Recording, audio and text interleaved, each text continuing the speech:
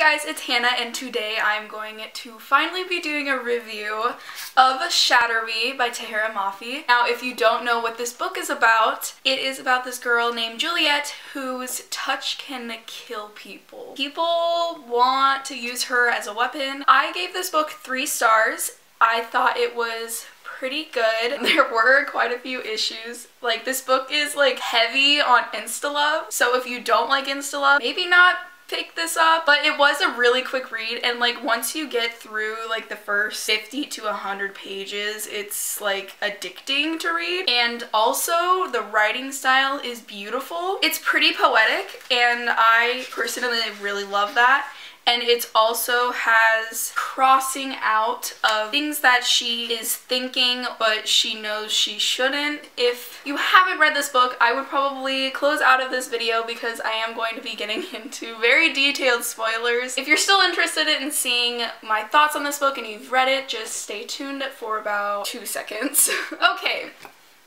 This book. I read this book 4 years ago. I loved it. I absolutely loved it. I literally even have how many words it has in it because when I read this, we had to read 1 million words by the end of the year. So if you ever wanted to know, there's about 100,949 words in Shatter Me. So while I was reading this, I actually took notes in this gorgeous notebook that I have. First off, Juliet. Let's talk about Juliet. She is so weak, and I completely understand that because she's been in that like treatment center slash asylum for years and she's not fed well, she hasn't been able to exercise or anything, and plus she's probably scared to death after like everything that she can do because she literally killed a child by just touching them because she was trying to help them. Then you have her randomly getting like a surge of confidence and like telling people, oh hell no, you're not doing that, or telling them off. Like, she told Warner off many times, and then she told like some other people off, and I'm like, okay. And then immediately after, she'll go back to being like this like traumatized girl. I don't know, she seemed to be getting some ups and downs throughout the book. Also, I don't get why people like Warner. Especially after all the things he did in this book. Like, I really don't. And maybe that's just because I've only read the first book, but I read this twice. I used to be Team Adam. Now I don't like him.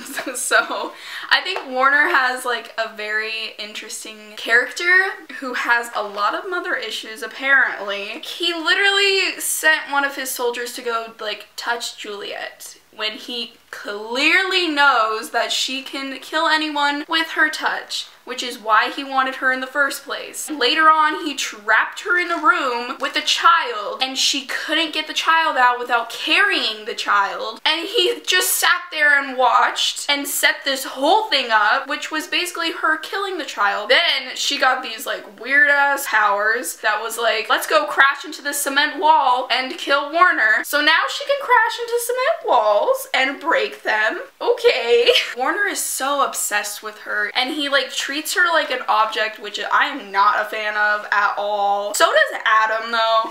In one part, it was Adam and Warner fighting back and forth and was like, she belongs to me. No, she belongs to me. I was like, she belongs to herself, not one of you two. Juliet described Warner as possessive is not a strong enough word for Warner, which is so true. He is so possessive of her, and then he just shot someone without hesitation. Let's talk about Adam. That was insta-love. So they knew each other when they were children. Adam was like all saying like, oh, I've had a crush on you since we were children, and you never really scared me, even though you can literally touch someone and kill them. Even though they never really even talked. And he's like, I've loved you all these years. Okay, bud. No, let's not go that far. All of a sudden, they're in love. Let's declare our love to the world. Let's be on each other the entire book. And then all of a sudden, he can touch her. Pretty convenient, don't you think? Literally, even James says that. Let's find the quote. So it's between Adam and James, and Adam says, she can't, then James says, except for you? Right, except for me. She can't touch anyone except for you. Right. That seems awfully convenient. James narrows his eyes. Exactly what I was thinking. So now we're probably gonna get a love triangle somewhere down the line. And then there's always these people who are like, oh, Team Warner or Team Adam, which mostly people are Team Warner. After this book, I don't really understand why, but maybe my views will change, even though it didn't make a very good impression on me in this book. Now we should talk about the light at the end of the tunnel, Kenji. I love Kenji. He made everything more lighthearted, and without him, I don't think I would enjoy this book as much. We still don't really know much about him, except now he can, like, blend in with his surroundings, which is really cool, and I would love that. He added a sense of humor and lightness to the story, which already this is like a pretty heavy topic since it's like set in a dystopian world. We're dealing with a girl who can kill people with just touching them, and she's very traumatized. Also, another character that I really like is James, even though we didn't get much of him, which is really sad. The one thing I did like about Adam is how much he cares for James, and I think that translated very well. And just James, after he said that one comment about it being convenient, I related to him. He was the best. I loved him. He's so excited. He literally, he's like not afraid of Juliet, and he like even like made like a little joke about it. Another light at the end of the tunnel that if he wasn't there, I probably wouldn't like this book as much. You get to see more, but honestly, I feel like he's gonna die because that like always happens in books. Okay, now let's talk about the ending. So now there's multiple people with powers, like that one guy who can like electrocute people, and then Kenji has a power. Then we meet this guy named Castle who is like the leader of Omega Point. Oh, one thing I really respected about Juliet during one of these scenes towards the end of the book at Omega Point was that there was that stupid guy, what's his name? Winston.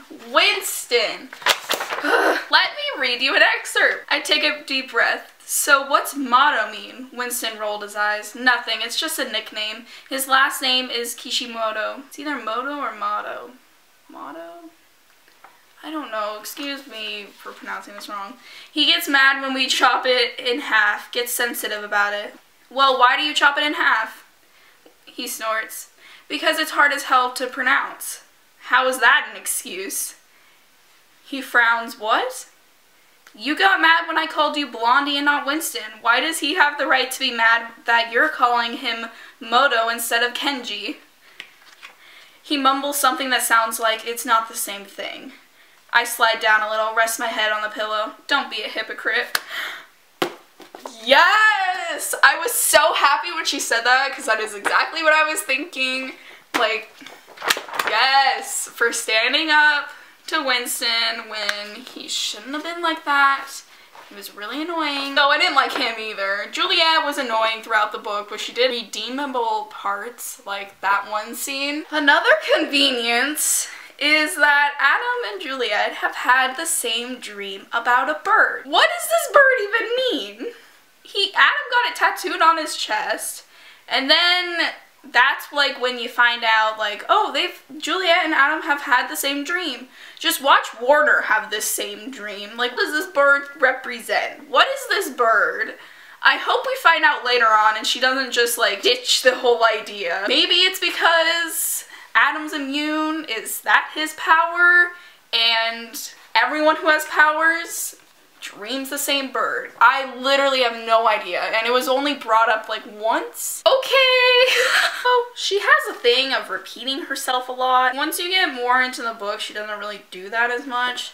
But like, she also says, I want to be angry, angry, angry. I want to be the bird that flies away. It's not him, not him, not him, not him, not him, not him. I really hope this gets better over time. And I know this is just like me like bashing the book and everything, but there were some like redeemable things, like with Juliet. Like, she was annoying a lot of the time, but she did have some scenes where I was like, heck yes, you go girl. I love the relationship with Adam and James. I loved Kenji. I like the mysterious, like the more mysterious ending, because you still don't really know much about Omega Point, which I hope she explores a lot more in the other books. because you basically just see her in the hospital of Omega Point and Adam's all about to die. I hope we also get some more backstory on Juliet's like past, like more of it. Because, like, yeah, we learned about her and Adam, and we learned that, like, they didn't want to take care of her or whatever, but I want to learn more. Also, Adam, like, being immune and Warner being immune. I have a feeling that the whole radioactive ground that Warner sent Adam to and brought samples back helped them become immune, because Adam kept going there. I think that is it for my review. If I think of anything else, I'll probably just add it in the description box. And maybe on my Goodreads.